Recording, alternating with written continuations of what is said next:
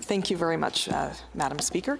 And I just wanted to contribute a few points to this particular part of the debate and remind our honourable colleagues, many of whom weren't here yet at the particular time that this innovation actually started by Senator Carignan when he was the opposition leader in the Senate.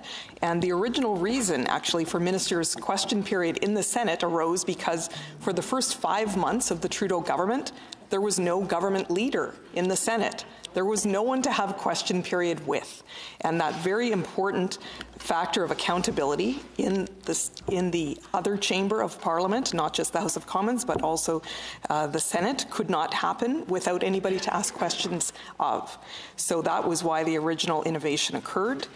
And initially, the opposition Senate leader, how it went for the first probably year and a half or 2 years, was that the opposition Senate leader provided the government with a list of a few ministers which the opposition wanted to hear from in ministers' question period, and then arrangements were made to have those particular ministers appear in the next few weeks. And that went quite well.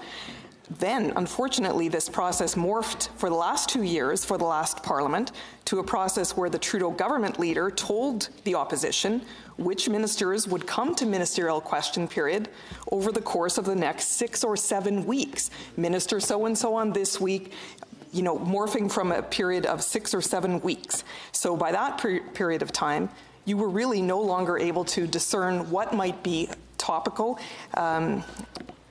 issues for that period of time, and it really took away the very principle of question period, which is supposed to be, the question period is supposed to be an accountability session for the government, and is supposed to be on demand without notice.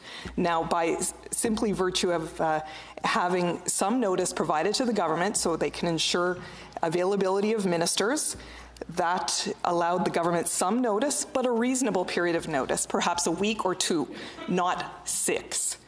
And not a period of time where the government is telling the opposition who is going to come to question period. That is not acceptable. That is simply yet another way that the Trudeau government is trying to silence opposition and ensure that we can't do our proper jobs to get accountability and to represent our regions.